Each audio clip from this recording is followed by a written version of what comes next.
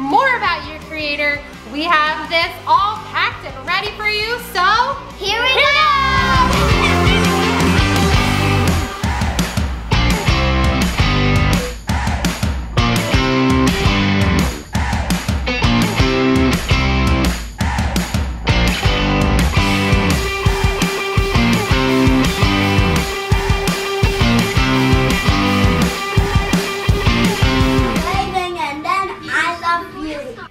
New Remember verse coming out of the book of John chapter 14 verse 6. It says, Jesus answered, I am the way, the truth, and the life. No one comes to the Father except through me. Who is the Father in this situation? Did you say God? I hope you did, because that would be the correct answer. Would you say the memory verse with me? Here we go. Jesus answered, I am the way, the truth, and the life. No one comes to the Father except through me. John 14:6. It's game time! Hey kids, it's game time! We're gonna do something super fun today as we learn about earthquakes. There's a story in the Bible that's really gonna shake us up. So we're gonna do a true or false contest. I wanna see how many of you know all there is to know about earthquakes. All right, are you ready for this? I want you to, maybe you could have somebody in the room that you can compete against, keep score and see which ones you get right and which ones you get wrong. This is all true or false. So if you think this answer is true, I want you to stand up to your feet. If you think it's false, I need you to sit down, okay? Are you ready for this? There is such thing as earthquake weather. There is such a thing as earthquake weather. If you think it's true, stand up. You think it's false, sit down. It's false! There's all sorts of weather that happens during earthquakes. So did you get that one right? Did you get that one wrong? Let's see. Keep track. Here we go. Question number 2.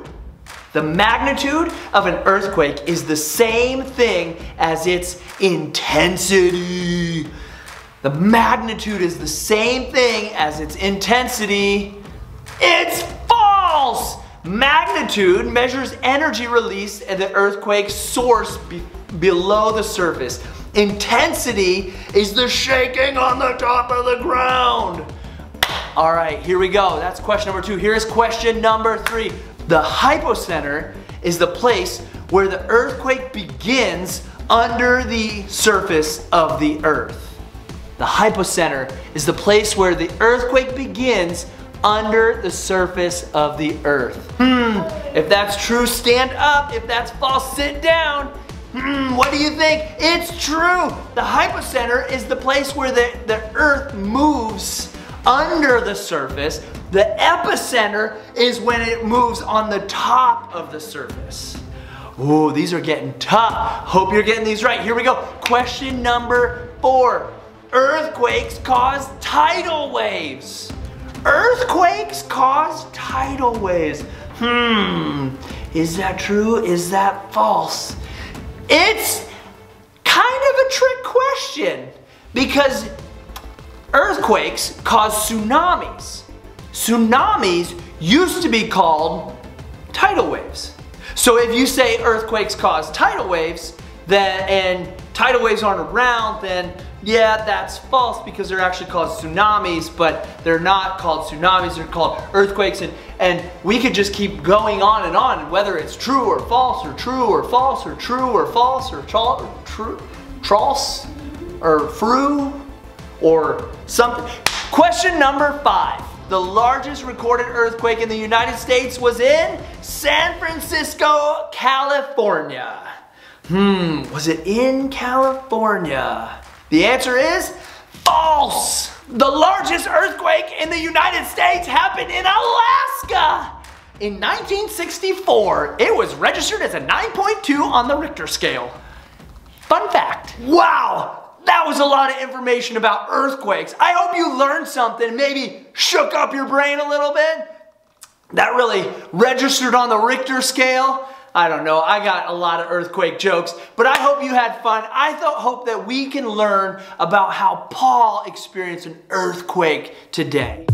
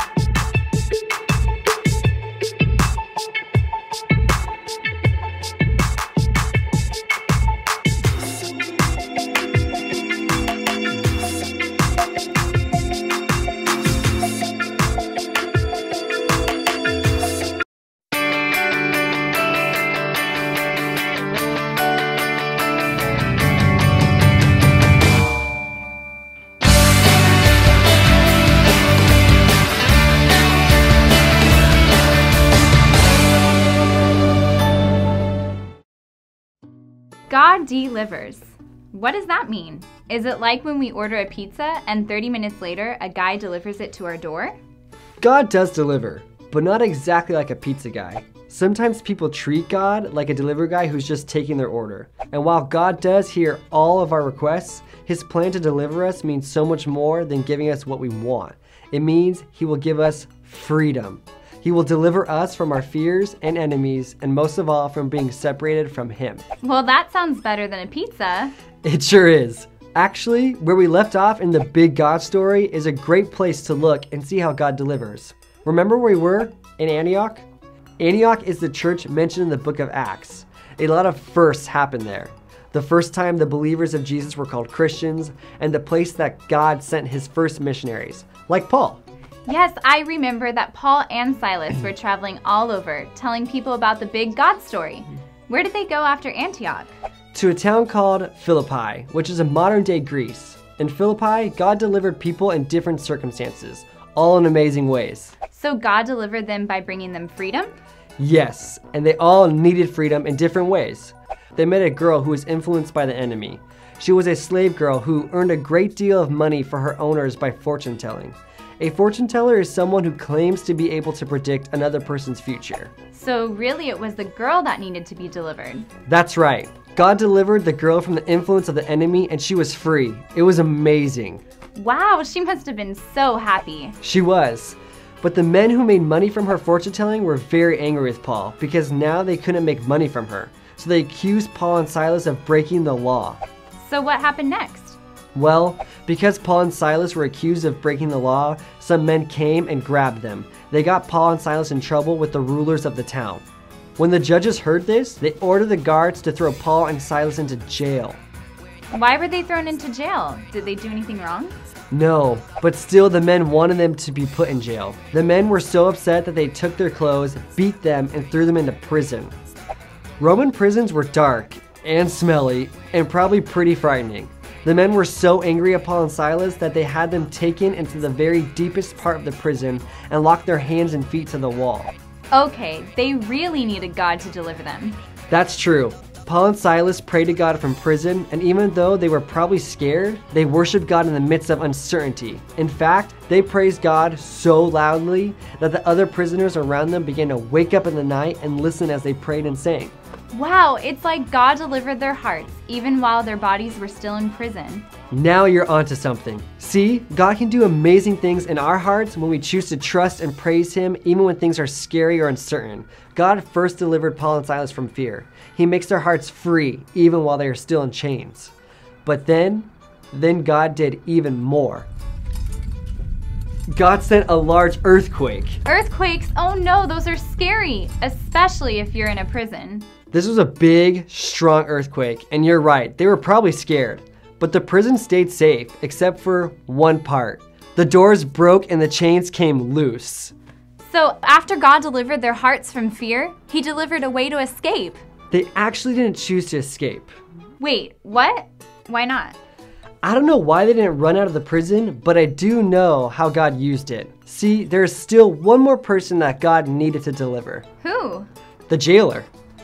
When he woke up and saw all the doors were open, he was sure that all the prisoners had escaped.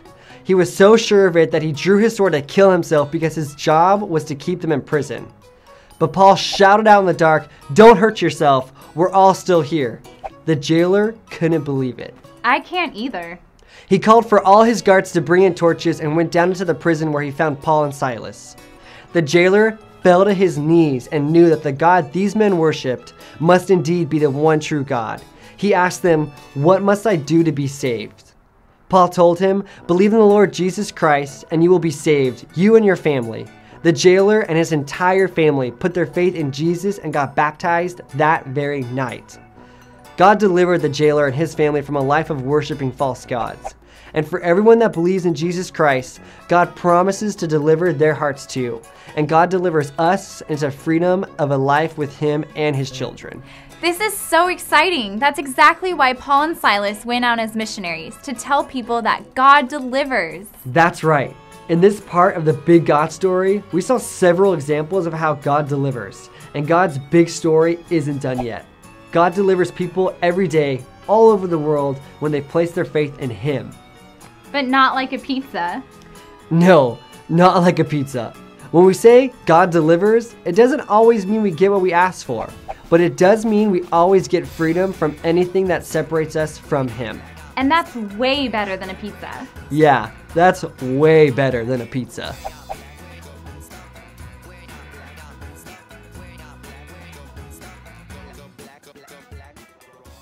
In the account of Paul and Silas at Philippi, we saw different ways how God delivered. God delivered the little girl from the powers of the enemy. God delivered Paul and Silas from prison. God delivered the jailer and his family. God does incredible things. And you know, to be delivered means to be set free, to be rescued, to be redeemed. And that's what God does. God saves us. God frees us. He rescues us. He is our Savior. You may hear this word used multiple times when we talk about Jesus as our Savior, because that's what He does when He delivers us. I pray today that your heart and your mind would be open to receive Jesus as your Savior, to deliver you from sin or temptation or anything that might be holding you back from going deeper in your relationship with Jesus.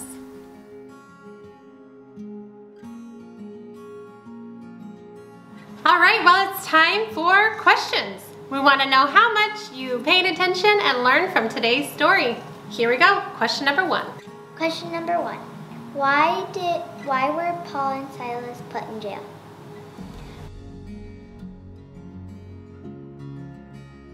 Question number 2. What did Paul and Silas do while they were in jail? Question number 3.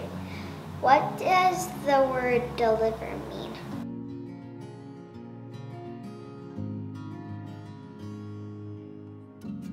Question number 4. How did God deliver Paul and Silas?